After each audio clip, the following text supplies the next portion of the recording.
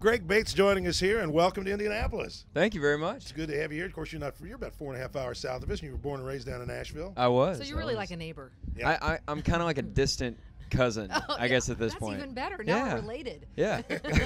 Exactly. And we've talked to you in the past, too. Is when people go to Nashville, you see a star, it's something really big, but you kind of grew up with that. I did. You know, it was always kind of normal, I guess, to see, country stars around town. You'd see Kenny Chesney walking through a Kroger, and that wasn't a weird occurrence, but I can remember seeing Keith Urban at a Borders and all this kind of stuff. Like it seems weird now. At the time, it didn't feel weird. No, why is that? Why is it they're bugged in Hollywood but not in Nashville? Yeah. I just think people in Nashville were very laid back. Sure. We're very laid back, and we just kind of, we realize that they're part of the community, and that, it's just, they're part of the Nashville family, so we just, everybody kind of leaves them alone. That's cool. Now, I heard your brother has played with you before. Is that right? He has. But won't be doing that in the future. No, Why he will not. No. Did we not get along? No, I do like my brother. No, my brother actually played bass for me in college when I had a band, and he's just one of those freaks that can pick up any instrument and learn it in a week.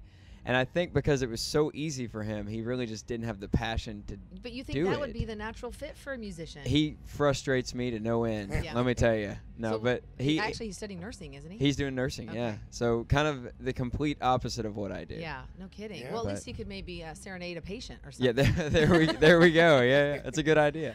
Down Nashville, whenever we go, we always love going down Broadway and hitting all the little clunky tonks along it. Did you ever play any of those? I did a little bit. I kind of came up through the songwriting avenue, and so it was a lot more like coffee houses and the Bluebird and venues like that. I did more of that stuff than the honky tonks. So, but I'm getting my fill of honky tonks now on the road, so it's good. How many songs do you think you've written?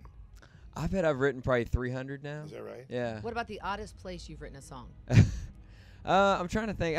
Usually on an airplane. I'll just jot down ideas on airplane. On a napkin or? Yeah, on a napkin somebody writes their songs on an iPad now. Yeah. I'm sure that's probably pretty common. Everything's on iPads and computers now, and it's just it's fun when you walk in the room and some of the really old school guys, still just got like the legal pad and a pen, and you're like, and a pen to me is like you can't erase it.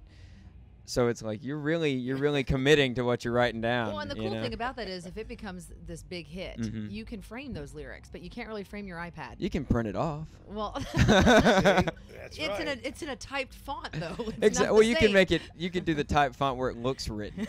That's what you could do. And he's legible. got it all figured out. Right. Exactly. Well, we're glad you're here and you took time to come to Indianapolis, and I did it for the girl. Great song. Thank you so much. Look forward to seeing you soon. Absolutely. Y'all have a good one.